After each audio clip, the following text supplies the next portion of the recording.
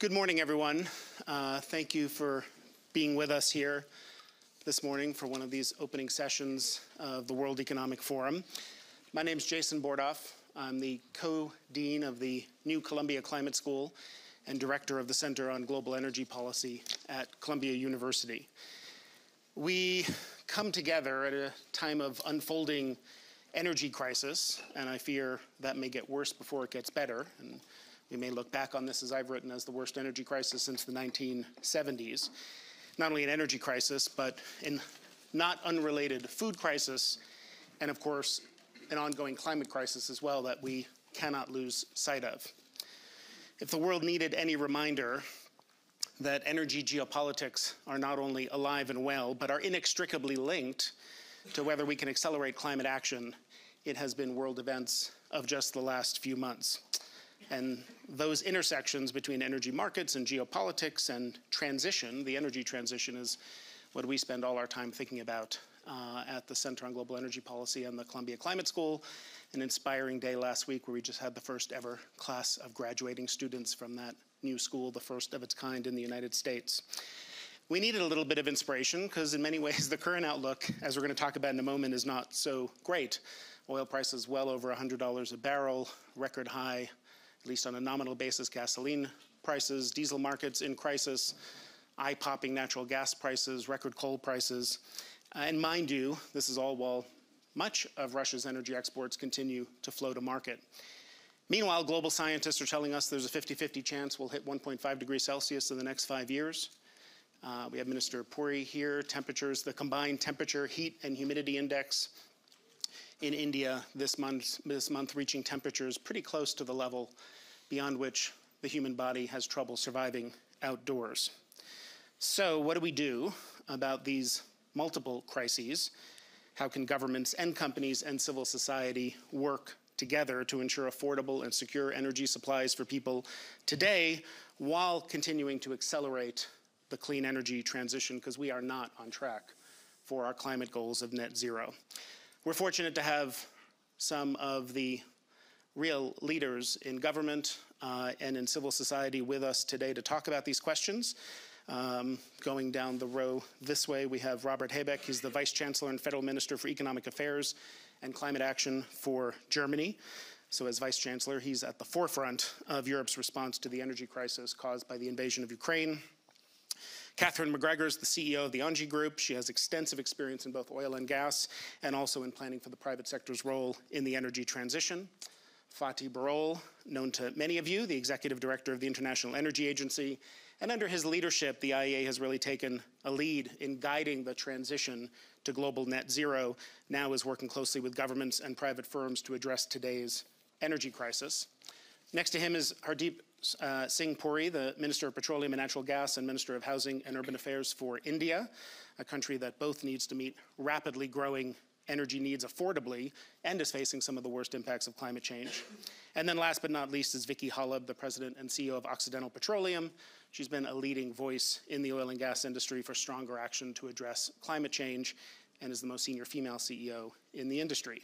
We're honored to have all of these people with us here on stage. Before we start, let me just acknowledge this session is being live streamed. Welcome to those of you who are joining virtually. And after a brief conversation here on stage and a bit of polling with the audience, we're going to open it up to questions from the floor. We have a microphone to pass around. If you're posting about the session on social media, please use the hashtag WEF22. Without further ado, let me turn to the panelists. Vice Chancellor Habeck, let me start with you. Germany set out ambitious targets for a clean energy transition. It's now facing the challenge of significantly reducing dependence on Russian energy supplies and finding where alternative energy supplies can come from. Talk about what actions Germany's taking to both reduce dependence on Russian energy, particularly Russian gas, as well as oil, while keeping on path or hopefully accelerating the path to climate goals. Thank you very much, and good morning, everyone. I think that this panel and the whole conference couldn't be more timely. The questions you raised and the questions everyone has on his mind, they are really they have a high influence of everything that is going to happening in the next days, in the near future. So I can briefly talk about Germany, but maybe I can give a broader picture from my point of view that it's not about Germany, this discussion. I think it's about the world economics and the world energy problems. But Germany actually is trying to, of course, diversify its fossil imports from Russia, coal, gas, and oil, and we do it with, compared to normal construction and planning times in Germany, incredible speed, I would say light speed. So what takes decades is now done in months, and we are really improving our ability to get things done, which hasn't been done so good in the past. So we are building up LNG infrastructure in Germany right now and try to get new suppliers for oil and for coal as well. But this is only short term, of course. This is only one step in the direction to become not only independent of Russian fossil fuels, but of fossil fuels. So from my point of view, this caring about a new security of energy supply is not a contradiction to the greater goal getting independent of fossil fuels at all. So we have a number of legislation acts now in the parliament that should care for the increased installation of renewables all over the place in Germany. And this is the link to the greater picture I feel and I would like to share with you. I think we have at least 4 problems or crises right now that are all interwoven. We have high inflation in some of the countries in Europe, in the US, and a lot of other countries. We have an energy crisis, you must call it this way. We have food poverty, and we have the climate crisis. And we can't solve the problems if we are only concentrating on only one of the crises. But if none of the problems are solved, I'm really afraid that we are running into a global recession with a tremendous effect, not only about on climate protection and climate action, but of the global stability at all. So imagine that part of the world is starving next year. It's not only about hunger, which is terrible enough, but this is about global stability. So what will happen in countries that aren't, well, they have, let's call it dynamics, if part of their population is really starving to death. And we have seen, from my point of view, the brutality of the Russian regime.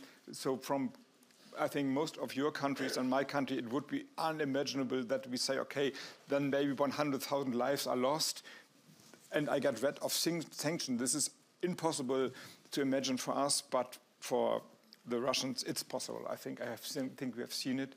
So 3 short, I would say, line outs for an answer to give the panel over, to hand the floor over to my colleagues here. First of all, I would say that we have to stick to global markets. If we are now, and this is a tendency I feel everywhere in the world, also in my country as well, also in Europe, if we are now saying, okay, first of all, Germany and other countries are caring for themselves, then we will increase the crisis. If we are only caring for our own food supply, our energy supply, it must have a disastrous effect on the prices, on the market. So first of all, we have to keep the markets open. Second, we have to see that we have to solve one problem, not on the back of another one. So if we are now increasing the production of fossil fuels and coal power plants all over the place, there's a drought in India. You mentioned it. We will definitely have more problems in the next years to come. So we have to see that climate neutrality, the big issue of the conference 2020, so 2 years ago, it seems like ages, but 2 years ago, it's not gone. So we have to solve one problem with the solutions of the other problem. And third of all, when I mentioned open markets, I like to stress out that the rules of the markets, they have to change. So the globalization, I think deglobalization is a wrong phrase. We shouldn't admit to that. We have to stick that we collaborate in one world and have some solidarity in the world, but therefore we have to change the rule of the markets as well. So these 3 things, I would say, give an idea where we have to heed to, and maybe this conference can also lead some ways into a more sustainable future. Thank you. A really important message, very relevant for the World Economic Forum, that we need more and not less global cooperation and coordination at a time when, as you said, many countries are looking inward, saying, let's take care of ourselves, restricting exports. Just a very quick follow-up on a topic of the day. Where do conversations stand, say, with Hungary, and are we going to see a ban placed on Russian crude into Europe and then eventually products, maybe gas? Well, you have to ask the Commission as they are doing the talks. Of course, we are seeing the worst of Europe, that only some states are blocking the development, and we have seen it in other areas before. I think there are different solutions possible. First of all, I would admit, and I have done the same for Germany, that the countries have different situations. There's a difference between, let's say, Portugal and Hungary, or the Baltic states and, I don't know, Spain. And we have to be very careful that we are not applying the same rules for everyone and not seeing the difficult situations some states are into. But saying that, I expect everyone, also Hungary, that they work to find a solution and not saying, okay, we have an exception and then we lay back and build on our partnership with Putin in times of this. Saying that, I think I can imagine that we have special exceptions for Hungary, for example, maybe some other countries, but they must lead to a common answer. And the best thing that has happened in the past 3 months is that Europe and the transatlantic partnership and a coalition of a lot of countries was very firm in their answer to the aggression, of the violation, I would say, of international law, and we can't let's slip this away. So staying together is the most important thing. Thank you. Catherine, you heard the Vice Chancellor talk about these multiple crises, energy security concerns, soaring energy prices today, alongside a climate crisis that requires a faster shift to clean energy. Talk about where that puts a company like yours in the immediate moment, but also when you think about your longer-term plans. Yes, thank you. Thanks, Jason. So ENGIE, as a major European utility player, is really at the heart of what is unfolding, a very large energy crisis in Europe, but not just. And we are obviously working on solutions very much in line with what the minister was mentioning earlier. The first one is really around diversification of our supply. So this is something that we are doing, obviously leveraging the flexibility that LNG can give to Europe. And I'm sure Vicky will talk about that. Second aspect, and you've talked about it, is around making sure that we leverage and reinforce the strengths of our European solidarity, but also infrastructure. It is indeed very, very important that we continue to build that. There is, for example, fantastic gas storage infrastructure in Europe. We need to make sure that whatever we do, reinforce and strengthen this infrastructure, but also the market design to support the risk sharing between countries to make sure that Europe remains as strong as it has to. And the last point is around, in my mind, what needs to happen, which is around accelerating the energy transition. Because renewable energy, whether you talk about power or even gas, will reinforce European energy independence, because it is energy that is produced locally. It is very important, and I am pleased to see, the movement that Europe is taking around Repower EU, which is really looking at that. At ENGIE, we have a very ambitious target around renewable energy, both on the renewable power, but also on the gas. We have seen today some obstacles, but it's really fantastic to see the states working towards lifting some of these obstacles, whether it is administrations, bureaucratic. And maybe I will talk a little bit about a point that is really important in Western Europe, which is around the acceptability of renewable energy. You have to understand, for those of you who are not from the continent, that there has been a very strong pushback against those windmills or even sometimes solar plants in Europe. And what I'm hoping here is that with this crisis, this acceptability, we can transfer that and translate that into appropriation, that the European citizens finally understand that the energy transition can be a solution to that energy independence challenge that is thrown at us. of course, keeping in mind affordability, which is really the very narrow path that we need to stay on. And maybe just to finish on this acceptability, what is very important, it's about the pragmatism to understand where we are starting from. So today we have infrastructure in Europe, we have gas infrastructure, we have electricity infrastructure, and of course we want to go to net zero carbon. We have to make sure that we design a path that leverages all this infrastructure, therefore integrates both electricity and gas in order to get to that end point, which is why we're excited about the biomethane potential, Jason, as well as hydrogen a little bit further out to make sure that we can get to that net neutrality, carbon neutrality in the most affordable way, taking advantage of our existing infrastructure and where we are starting from. And just a very quick follow-up on, so again, as I did with the Vice Chancellor on what's kind of top of mind in the news today, just can you say a word about how companies like yours and others will respond to the demand for payment in rubles and what that'll mean for Russian gas supply to Europe? Yeah, Jason, we are working out a solution which we hope will allow us to continue to play a role as a key energy player in Europe, which is to provide gas supply to our customers for heating and industrial production. And we've worked out a solution which seems to be agreeable to our supplier of gas, but also, of course, compliant with the sanctions, as well as making sure that we don't take any FX risks, for example. So we'll see how that goes.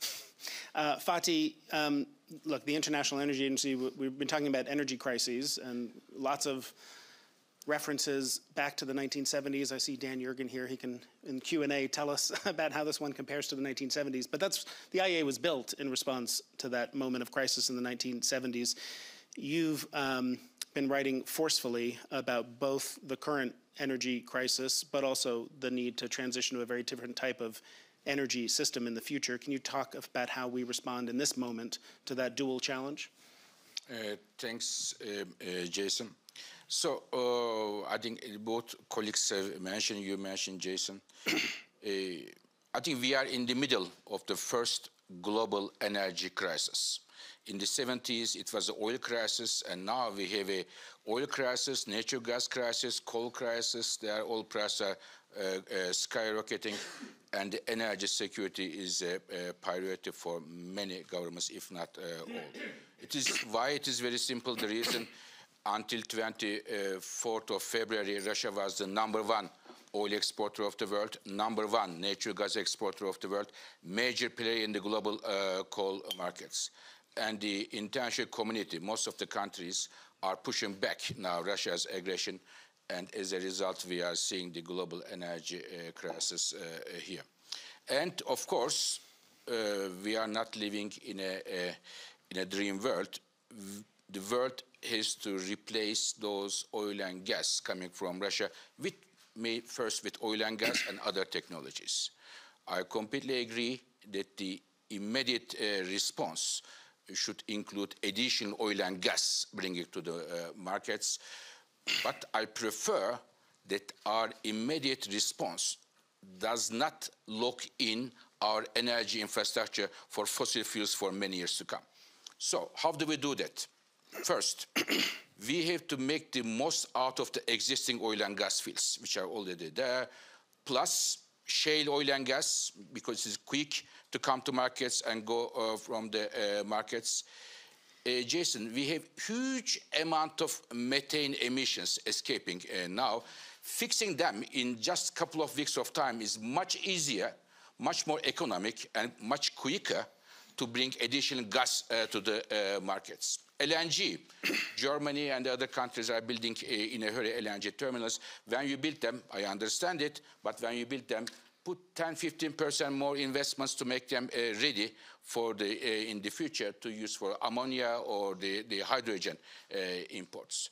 Plus, I really hope Mr. Minister will also mention there is a significant amount of spare production capacity in several producing countries.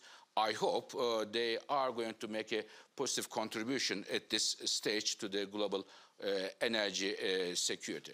But in my view, the biggest part of the response comes from the putting emphasis on clean energy, renewables, energy efficiency, and in my view, in the countries where they have nuclear capacity, increasing the nuclear production there. Belgium is a good example here.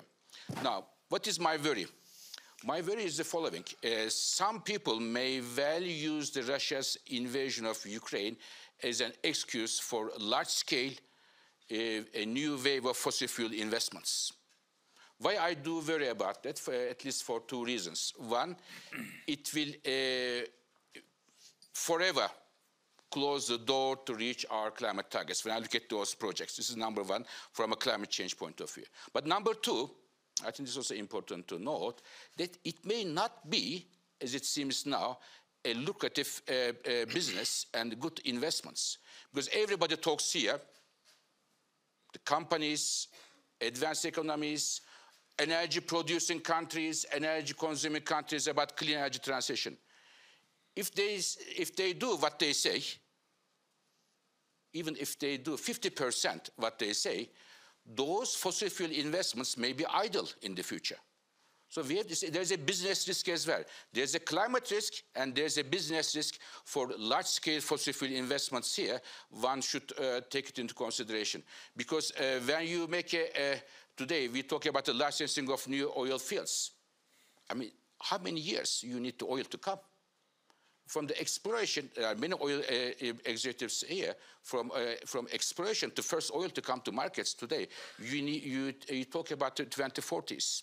So is this emergency situation continue to 2040s? Or either we are saying, if we all say we want clean energy transition, either we don't believe it, or what we are doing is not in line with our business portfolios, interest. So we have to make a choice here. And in my view, Jason, the world does not need to choose between an energy crisis and the climate crisis. We can solve both of them with the right investment. I understand the current priorities today to fix the energy security problem. It's a big problem, especially in the developing, energy important developing countries. But we shouldn't forget that one of the reasons why we have such high prices and the security in the major developing countries is the heat wave, which is a result of the climate change. It is only the beginning.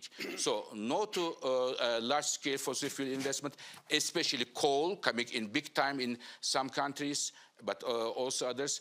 And yes, for the quick responses to energy security challenges altogether, as many colleagues said, but without forgetting the climate risk. And a quick follow-up for you. I think when people hear, some people, what you just said, one question is the time frame. So you look at move faster to permit transmission lines and build solar and wind faster. Well, that sounds good, but it takes time. We have trouble permitting things. And I know I was encouraged to see Brussels recently issue a directive saying we have national security as well as climate reasons to want to permit that faster. Heat pumps in every home. I mean, this takes time, and you're worried about this winter and next. And also a lot of conversation on alternative sources of supply, as you just described. I'm struck that I don't hear as much conversation as I think perhaps there ought to be about demand as well, and conservation and efficiency, and what can we do there? Yeah. Efficiency is the, as I mentioned, renewables and energy efficiency. Let me give you one example. As International Energy Agency, we made two big push in terms of energy security. One of them is we released substantial amount of oil stocks to the markets to provide a buffer for the oil prices. It is equal to about 1.5 million barrels per day. It's a huge and it's comfortable. I think India for their supporting position there. Loss of oil to the market. And I want to remind that it is only 9% of all the stocks we have. We still have a lot of oil stocks. If necessary, we can still bring oil to the markets. And the second, we made a 10-point plan. How we can, in a hurry, reduce the demand for oil and gas. Let me give you one example. This winter in Europe will be rather tough, and in Germany and elsewhere. One of our analyses show that if we bring in Europe the thermostat, the temperature, 2 degrees lower, it is enough to save 20 BCM which is equal to the gas coming from Nord Stream 1. So demand-side measures do count, not only in a hurry, but in the long term. But there are some short-term demand-side measures also in terms of oil. Mr. Minister would remember from his previous days the tempo limit, reducing the speed in the highways, or every second day the cars go into traffic, or car-free Sundays. We have in France, we hit because of the avoid the air pollution. So there may be some short-term and the structural energy efficiency policies. This is a key solution. But again, renewables, and in my view, nuclear power, they are all part of the solution. We are not, I want to make it clear, we are not, we don't have only the choices of fossil fuels to answer this problem. We need fossil fuels as well in the short term, but let us not lock in our future by using this current situation as an excuse to justify some of the investments being done. Time-wise, it doesn't work, and morally, in my view, it doesn't work as well. A strong message. Thank you, Fatih. Minister Puri, I'm very interested in how the conversation we've had the last 20 minutes or so looks from your standpoint in a country with so many people struggling to significantly grow energy use, do so affordably, what the economic implications of that are, and talk a little bit about the energy situation in India today and globally, and what your priorities are for investment for today's energy situation and for tomorrow. Thank you very much. Let me start with some of the takeaways from the discussion so far, then give you some idea about what our energy strategy is in India, and also then provide, if I may, a little perspective in terms of how the world looks or how the situation looks from where we are situated. First and foremost, I would have no difficulty in subscribing to the assessment that we are facing a number of crises. It's not just one crisis. The energy crisis is there, it's real. I think I agree with the narrative you set out to provoke us into a discussion. I do have some doubt because you use the word unfolding. Let's make no mistake, oil at $110 a barrel constitutes a challenge for the entire world. The lead economy in the world, $20 trillion economy, facing inflation rates which are highest in 50 years. Another country with which I've had a long association, steepest decline in standards of living since the Second World War. I could go on and on. There are several elephants in the room here. And I think one, we need to acknowledge that we need to be able to navigate successfully out of the current crisis without adding more problems in terms of sustainability and going green. I totally agree with that.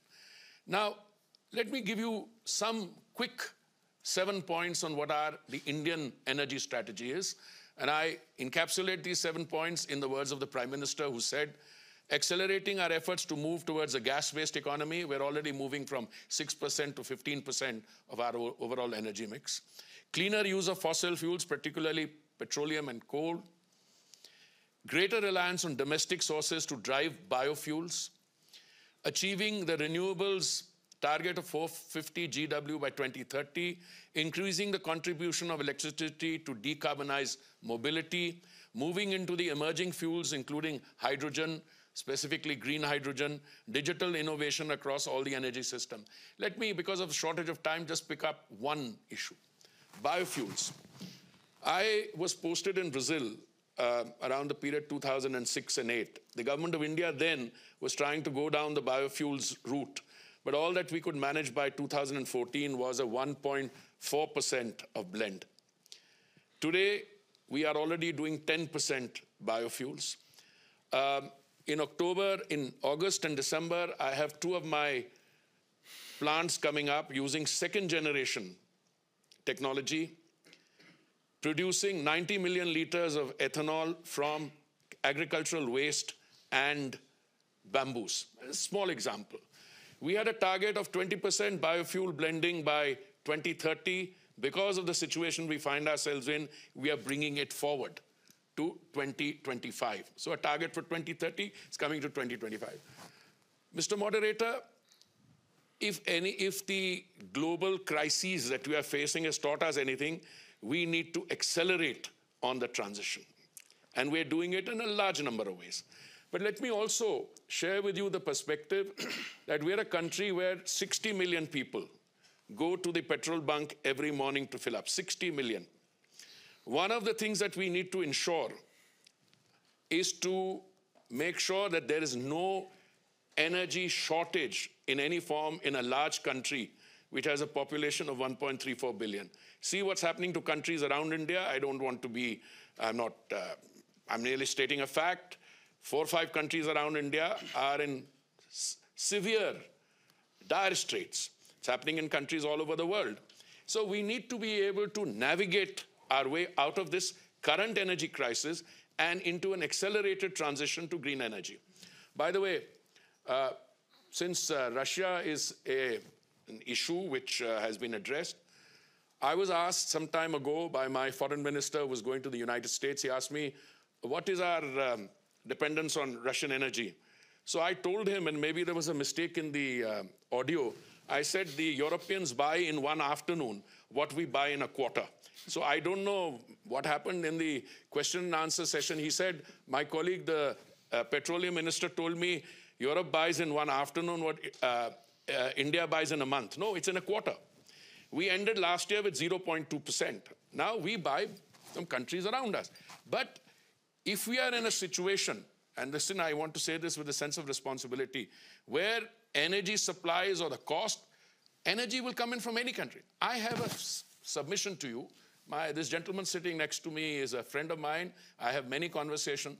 I do not believe that the world today is facing an energy shortage. Exactly. We are facing a situation where the amounts of energy being released in the global marketplace are short of the demand. That is what produces an inflationary situation. Now, I've been around long enough in a previous profession. I don't get into discussions on causation too easily. Whether that inflationary situation is due to trillions of dollars of stimuli that was put in or due to other factors, not important. Fact is, this is the situation. And if I think my German colleague raised the word, or someone, I think if we are going into a recession with a capital R, now if that happens, all these several multi-layered crises will reinforce each other. So, gentlemen, ladies, let me submit to you, we need to move on the green path faster, I have no doubt. But to manage a transition from where we are today to a sustainability path also means you have to survive today. Exactly. My friend brings in additional things we do. I agree with that. But we must be able to help each other at this point of time. Otherwise, if large economies start facing multiple pressures flowing from none, you may have new crises. So that's a perfect lead-in, I think, to Vicky Holub. What I heard is there's no lack of supply. We just need more of it to come to market, and we need to not lose sight of a green transition in the longer term. So, Vicky, you've heard India, Europe say we need more energy today, including oil and gas. Are we going to see that from the U.S.? And also, what does that mean for companies like yours in terms of what the minister just said about also continuing to stay on the path of a transition? Okay, as the oil and gas CEO on the panel here, I want to start out by saying that I believe that climate change is real and it's happening faster, and that I believe in an all-of-the-above approach to climate mitigation, and that is the use of renewables. We use solar in our operations, the use of wind power, and electric vehicles. We've got to do everything we can to mitigate climate change. And I feel that, though, the conversation really should be more about what are the emissions and how do we mitigate emissions. That what goes into the atmosphere is causing the problem. It's not the fuel source used. Because when you look at wind and solar, electric vehicles, all of those have a carbon footprint too. So we have to mitigate the carbon footprint of every other alternative energy that we're going to develop. I think the best way to do that is to use a strategy where we can actually produce carbon neutral oil. And producing carbon neutral oil comes from the use of CO2 injected into a reservoir, part of which remains sequestered, and ultimately all of it gets sequestered as you cycle it through. You can therefore create carbon neutral oil. The carbon neutral oil happens because it takes more CO2 injected into the reservoir to produce the oil than the oil emits when used. That's critically important for the transition because nobody's talked about cost yet. And the cost of the transition is going to be enormous. And if we can't find ways to help fund that and find ways to develop our oil and gas less expensively as we go along and through this transition, we're going to be in a tough situation worldwide, and I don't think we can make it happen. And so going back to one of the things that Fadi said, which is very, very important and something that I think is another way the oil and gas industry can help with this energy transition, and that is we shouldn't need to develop as many new reservoirs as what we have traditionally believed. Because if you take CO2 and you inject it into a reservoir, you're going to get more of the oil in that reservoir than you otherwise would. Take, for example, a conventional reservoir.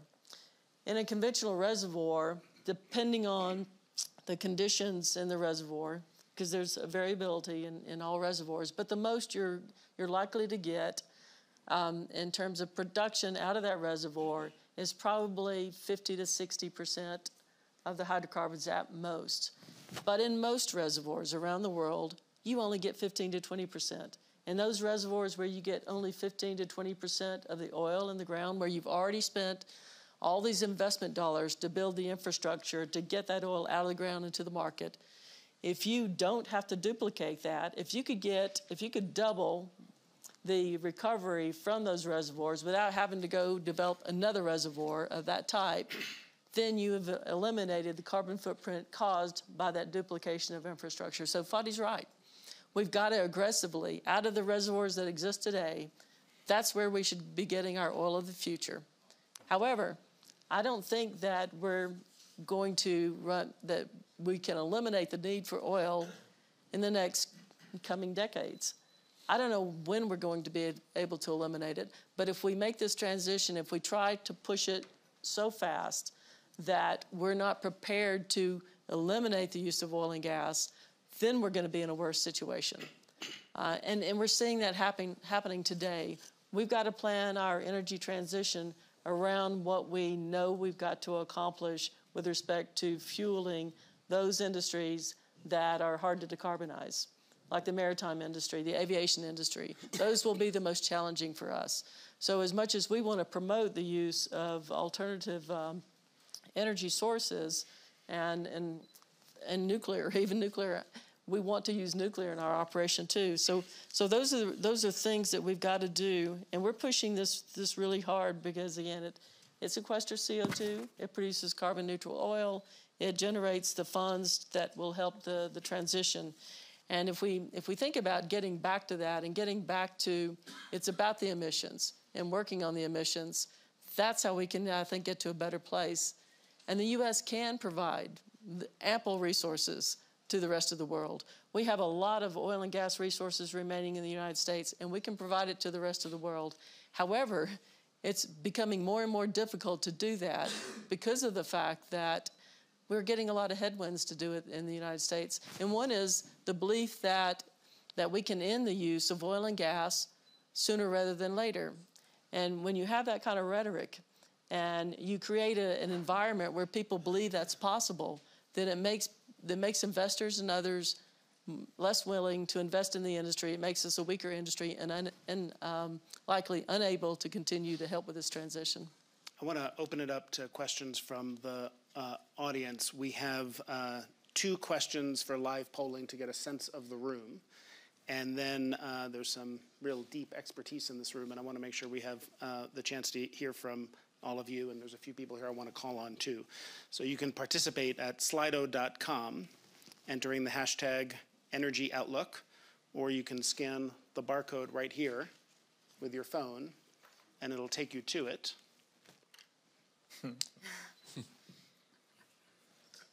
Is that? So I think the question will come up on the screen. Now we see one of the problems of the day. Everyone is raising a smartphone. In old days, you just raised a hand. So we could also save energy, but not using the smartphones, but raise a hand. Well, these are two different things. You're going to raise your hand to ask a question. Okay, people are having difficulty with the barcode. Oops. They're two different things. We're going to do questions from the audience, and you're going to raise your hand. But we're going to take a poll of the audience, and that was with slido.com, if people can scan the barcode, or go to slido.com and enter the hashtag Energy Outlook. So, well, let me first get a show of hands on how many people are actually able to vote on this polling question right now from your phone. Okay, there's a couple, so let's do it. So, question is, do you expect the global energy crisis to slow down or accelerate the energy transition needed to reach 2050 global climate targets? Slow down in the short run, but accelerate in the long run. Accelerate in the short run, but slow down in the long run. Energy transition will accelerate from today or no impact. Obviously, multiple choice gives you imperfect options to vote on, but pick whichever one you agree with the most. And I think we'll see the result in just a moment. So, wow. We got a lot to talk about. Changing. So there seems to be an interesting divergence of opinion about whether this is going to slow us down or speed us up. So that we will come back and talk about that in a moment. Interesting. And then I think we have one more question. What do you see as the highest energy priority that will require action by governments, companies, civil society in the next 12 months, reducing emissions, improving energy security, improving energy access, reducing energy costs, or achieving greater independence in energy? And again, multiple choice doesn't give you the ability to acknowledge that these are all important priorities, but I think trying to give a sense of how people weight these different things to the extent there are trade-offs. So what's interesting about both questions is just how much divergence of views there is in the room. There's not an overwhelming consensus on anything, and I guess that is why we're here talking about this and struggling with it, because the people up on this stage are trying to manage multiple different priorities. So now I'm going to open it up to questions from the room. I think let me start with Dan Jurgen here in the front row, and I'd love to come to Laurence Tubiana next, and there are microphones to pass around. Thank you very much, and thank you all for the panel. Minister Habeck, getting divorced, Europe's getting divorced from Russian energy, as you know better than anybody, is a very big challenge. Can you tell us how your thinking has evolved since February 23rd about it, and how your sense of the options has evolved since February 23rd? And I think, let me just hear from Laurence as well, and then we'll give a chance to respond. We might take 2 or 3 at a time. Thank you. First question to Mrs. McGregor. Fatih Birol mentioned the very important issue of methane. How are you dealing with your company on that? And to Minister Habeck, we see that Eastern countries and Western Balkan countries want to come back under the umbrella of EU. Do you think that climate policies, the Green Deal and clean energy could be a rallying cry, or would be adding difficulties to our policy? Let me start with you, Vice Chancellor, and then Catherine, and if anyone else wants to weigh in, and then we'll come back to other questions. Yeah, first of all, I think the right answer was it will speed up the transition, the energy crisis right now. Did you vote on Slido? No, I don't. I don't have my mobile phone with me, but I have a microphone, so that I can vote for my own. Because it's one of the cheapest forms of energy we have the possibility to get. And of course, it takes 1 to 3 years, but definitely we will see an increased amount of renewable energy in Europe and worldwide right now. See what's happening in Australia, for example. And we heard just Mr. Puri from India, what they are doing. This is really this is going to happen right now, and then the market will follow. Now, actually, we are at the brink of a politic wanted transition, but very short time it's a market transition. So customers will ask for green mobility, green warming, and so on and so on. And the companies not offering that, they will have a disadvantage. This is what's going to happening right now. And in Europe, the phasing out of Russian fossil fuels, I think it's happening in a tremendous speed. At least for Germany, I can say that we over maybe 1.5 decades, the German politicians, they increased the dependency on Russian coal, gas, and oil, and this was a strategic mistake. And this was repaired, or is in the verge of being repaired over weeks, I would say. So there's something happening. But of course, the problem is what Mr. Puri and also Fatih has stressed out, not buying Russian oil and maybe reducing the amount of Russian gas we are using in Europe is not saying that Putin is not earning lesser money.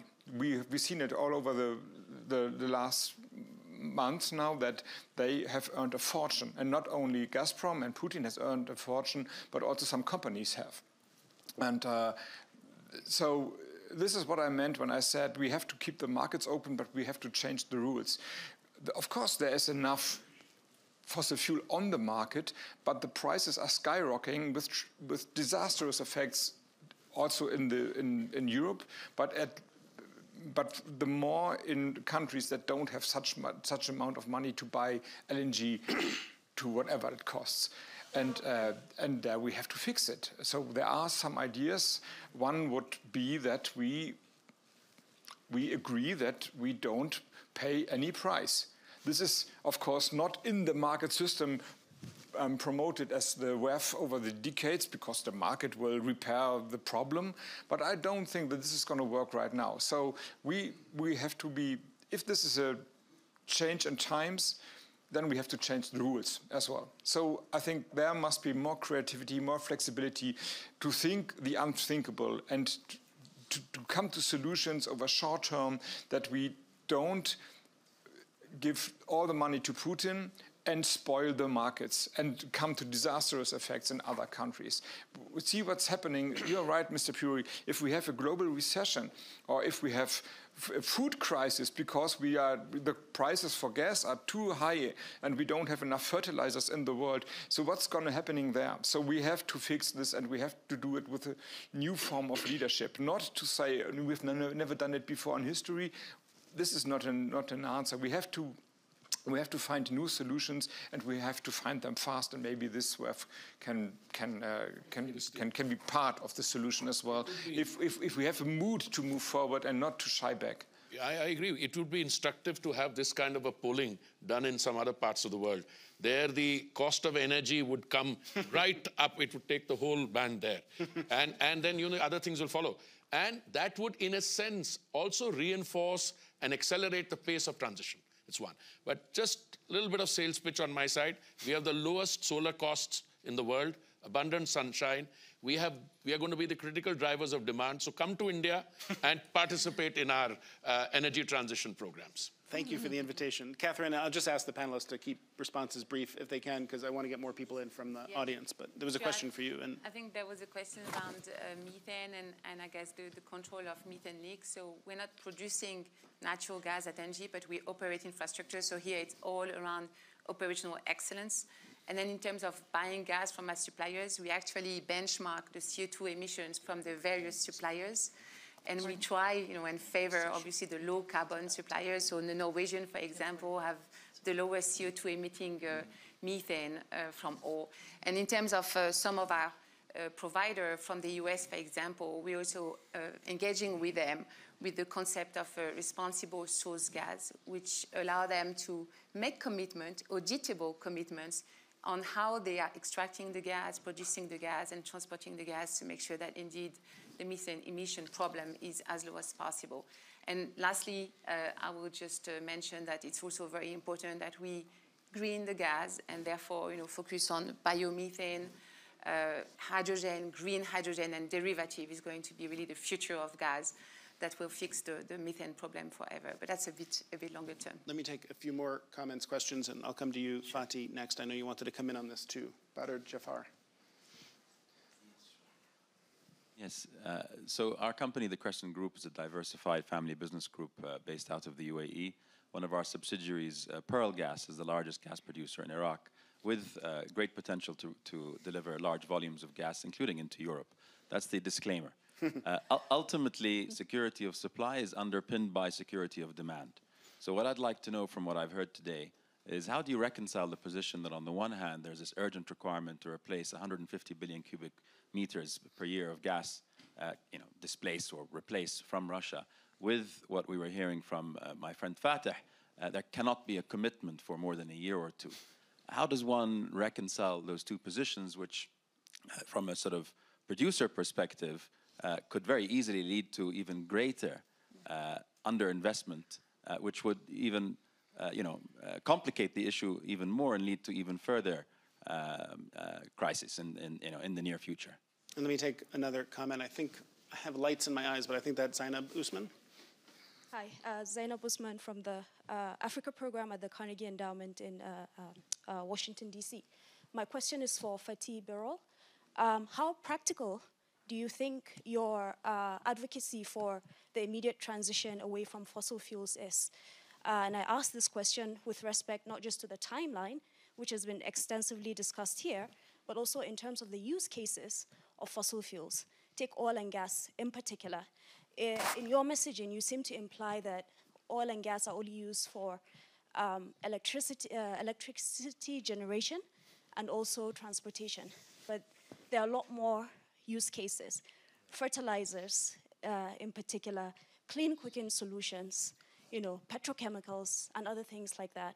So for many parts of the world that are not in Europe, your message tends to be, or is perceived, I know that's not what you mean, but the way people see it is that their opportunity to industrialize via these industries will no longer be available to them. Mm-hmm. So how would you respond to that? Thank you.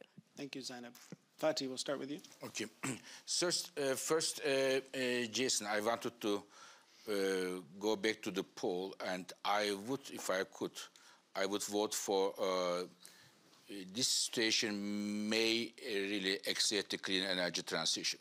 Why do I say this? You mentioned in the beginning, 1970s. In 1970s, the oil crisis not only ended up with the high inflation and the recession, but also innovation in the energy technologies. I give you one number. During those years, an average car needed 20 liters to drive 100 kilometers, 20 liters. And right after that, as a response to the oil security, the average car needed about 10 liters to drive 100 kilometers. It was a response to the crisis. And now we are lucky now, compared to 1970s, because we have readily available competitive technologies now, clean energy technologies, which were not solar or wind or electric cars. They were not there in 1970s, but we have them now with us, or hydrogen for that sake. So I am therefore more hopeful, and I think the climate commitments the countries made and companies made, if they do, at least I said 50% what they promised to do, it will accelerate. Coming to the question of the oil companies. Now, there are oil companies, and I say oil companies, we automatically think of the IOCs in or the majors in the Western world, but there are oil companies which are NOCs, national oil companies as well. When we look at them, Jason, there is a very important number, I tell you. In the last 5 years, on average, the oil and gas industry revenues was $1.5 trillion until 20, just average. They make money, $1.5 trillion. This year, this $1.5 trillion will jump to $4 trillion US dollars. We have never seen this in the history. No. $4 trillion US. So what are we going to do? What are they going to do with this windfall revenues? This is a key question. There are basically three options. They invest in the traditional business. Second, they pay back to the shareholders. And third, at least some of them, they used to invest in the clean energy technology, as they said they are going to do. This can be a very good opportunity for those companies to show that they are really sincere, that the amount of this historically record windfall revenues goes, at least a part of it, to clean energy transition. Third question, are we going to need oil and gas in the future? Of course we will. Nobody said we will not. Of course we will. But if we want to keep Africa, which is the continent which has the least sins in terms of the emissions, but will have the worst effects of climate change, if we want to avoid this worst effect of climate change for Africa and the rest of the world, we have to reduce their use, especially coal, followed by oil, and followed by gas. And dear colleague, we cannot, in my view, we cannot apply the same recipe, in my view, to all the countries. I cannot look at one European country and Mozambique. I cannot compare them. If Mozambique today, 65% of the people don't have an access to electricity, and if they have a natural gas deposit nearby, to tell them don't use natural gas would be a wrong, very wrong way of doing it. But globally, there are not two ways. Either we reduce the use of fossil fuels, or we are all happy to live in a planet which is completely different than today. We have to make it, it's so simple. So there are not, it is not, I think the gray zones, this current crisis will reduce the gray zones, and IEA will also contribute to that. And we have to all be transparent what we are saying, what we are doing, and what are the implications of that. And finally, I mentioned this $4 trillion US, and we are going to come up very soon. Those companies, what they said and what they do in terms of the amount of money they allocate for clean energy investment in their overall portfolio, how does it look like? We are going to publish these numbers, and we hope that in addition to those companies helping the energy security, they also help the clean energy transition, as they said they are doing. I'm going to give each of our distinguished panelists 30 seconds for final comment or reflection, and if they stick to 30 seconds, we will end on time, and I will not get in trouble with our organizers at the World Economic Forum. So I'm curious what could surprise us, in your view, with respect to today's energy crisis or the energy transition that maybe we haven't talked enough about in the coming year. If you have a thought about that, you can feel free to ignore that question and offer any other reflection you want in response to the conversation we've had, so you don't need to follow directions on the question, but you do on 30 seconds. Vice Chancellor, let me start with you, and then we'll just go down the room. The best hope we have is that everything can happen faster and cheaper than we ever thought before. And this happened in the past time. You mentioned UAE. When I was there, they told me that they want to achieve a price per kilowatt hour under 1 euro cent for renewable energies. So if this is going to happen, then the rest is done by the market. And I think all estimations were wrong. We were faster and cheaper with renewables than we ever thought. And if we continue this path, then we have a fine idea of the future. Thank you. Catherine. Yeah, very much along the same lines. I think we'll be surprised. I think it's going to be a big success, this energy transition. We do need to get the private-public partnership, regulation, and technology pieces to all pull in the same direction. It's going to be a critical success factor. Fatih. Thanks, Jason. So I think my message is very clear. We have an immediate energy security crisis with high costs. I hope we all together, consumer countries, producer countries, South, North, all of us together, make the most to address this energy security challenge, which was caused by Russia's invasion of Ukraine, without locking in our energy infrastructure for fossil fuels in the future. We should not try to justify a new wave of long-term fossil fuel investments on the base of what Mr. Putin did. Thank you. Minister Puri. All the stakeholders in the global system need to do some serious introspection and subject whatever they've been saying and doing to a reality check. We need to deal with all these crises simultaneously without allowing the solution of one crisis to exacerbate the other crisis. So you've got to navigate your way out of the high-cost situation. This is not sustainable. At the same time, you have to accelerate the green energy transition. Taken together, yes, we will come out of it. The costs will be there will be pain, but at the end of the day, we'll be working towards a better energy world. Thank you. Vicky. I would say that I'm optimistic that ultimately we'll get there. I just don't know how many more oil and gas supply crises we're going to have before we can get people to seriously look at the reality of the situation and how much the oil and gas industry can and will do in this energy transition. And yes, we are spending dollars. Again, we're going to build the largest direct air capture facility in the world in the Permian Basin. We're going to expand it around the world. We're going to prove that technology, and we've made the commitment and the dollars to do it.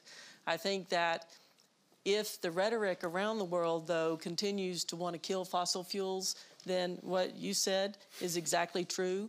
We will ultimately lose the opportunity to help the energy transition. And if we lose that opportunity, the transition fails. Thank you. Hate to end on a pessimistic note. I'm normally not pessimistic. This was a great discussion. We heard the need for more, not less, cooperation, coordination. I think the WEF is a unique place to be able to do that. And as we heard, really grappling with multiple crises: inflation, food, energy, climate, and struggling with how to reconcile those things. So this is just day one. We have several more days to have these conversations. We raised more questions than answers, but please join me in thanking our panel.